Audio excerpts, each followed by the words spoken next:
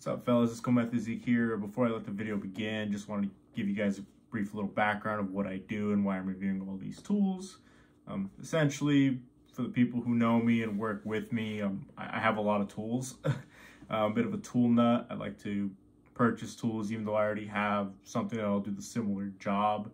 It's just something I like to do. My background, I do HVAC, mostly residential. I've been doing it for about 4 years now. And just always wanted to do tool reviews because I am a very creative person. I used to stream a lot. I have a gaming channel, but it's kind of dead now because I've been busy with HVAC. But something I want to get back into, so I'll go ahead and let the video get started. Hey guys, it's Zeke here, and today we are in my bag today. So what I got for you guys today is one of my favorite tools and most used tools on any maintenance, service call, or just it's nice to have one around the house as well.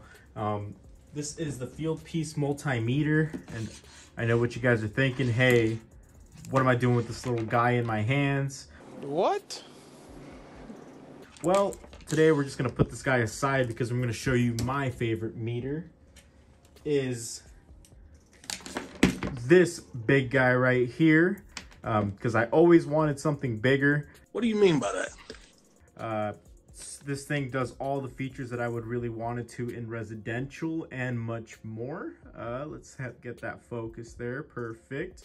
Kind of my first time doing one of these tool reviews, so just apologies if it's a little blurry. Kind of have a scuff setup. I have like a tripod that I got from Amazon that I'm using right now. But I'll take these little leads off just so I can show you.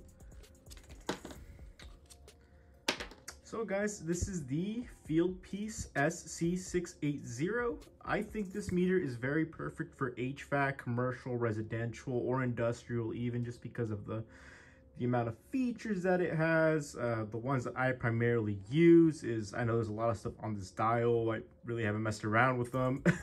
But essentially we got our volts as well as our amps. If you hit this little select button, it brings up the amperage so you can kind of get around your wire. And it also has a light when you're working in those very dark places to kind of get to in the back. Also, if the wire is a little tough to get to, this little guy rotates, kind of just get a really good grip on there. I think I love this feature. I wish the other one would do this one right here. So we got our volts and amps, as well as just like a greater range if you're working on bigger equipment. For communicating equipment, I like using this volts DC and ADC meter. As you can see, we have it on millivolts, but you can obviously change your settings. You can also get amps in DC as well, which is pretty cool. Let's see what did this one. So range changes kind of like from millivolts to regular volts DC, which is pretty cool. The other thing that I use in Resi as well is this little, I believe it is called milliamps or microamps. I really know it just from doing flame sensors. I think it's called microamps, correct?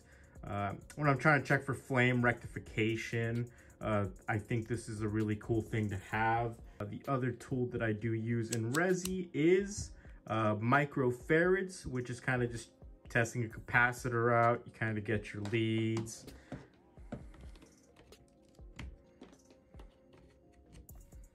Put them in like so.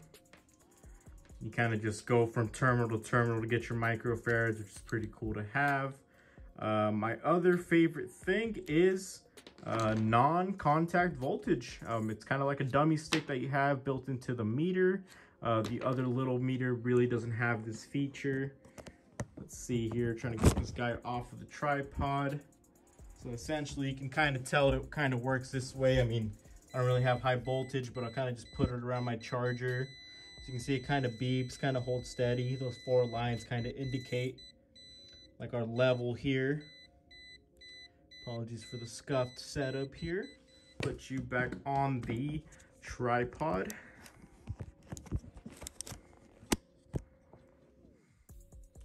Hopefully that's good. right there. Let's focus there. And last but not least is definitely the thing that I use the most in troubleshooting for shorts. I believe this ohms, continuity, and I believe this is diode. I don't really mess around with those in residential, but the meter will do it. I guess that's cool to have.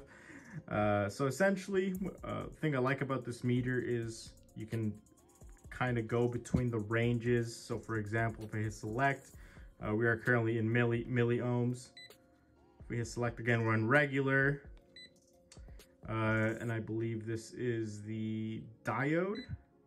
And now we are in ohms alternating. If you don't know what to measure for, you kind of just put your leads to it and it'll generate an ohm reading for you. And I believe this one is continuity. Let me see here. If it beeps, we got continuity. Yes, sir. So that's continuity. I always use this to kind of find shorts or just continuity between elements or what have you. This meter also does watts, which I really don't mess around with. I don't know what it's there for, but this is kind of my favorite meter here for one big reason is, let's see here, this little button right here, if I get it to focus, wireless on or off.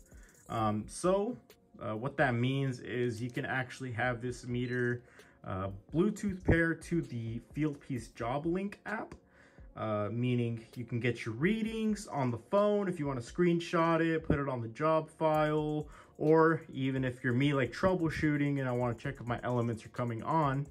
I have a lot of meters, so I don't mind leaving it behind in the furnace, but I kind of just clip the little amp on there and I put the furnace door on while I'm troubleshooting the heat pump or the defrost board, seeing if it's kicking on my elements.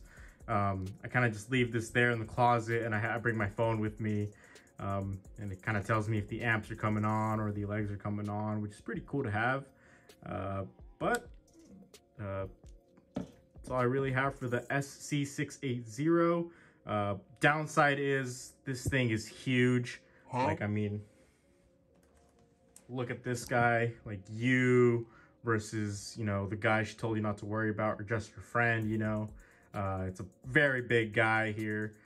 So size definitely, I guess if it matters to you, probably go with the little guy. This guy will kind of do all what you really need for residential, and it's also a lot cheaper, but I am a tool nut. I do love these really nice tools, and it does fit really good in my Vito bag.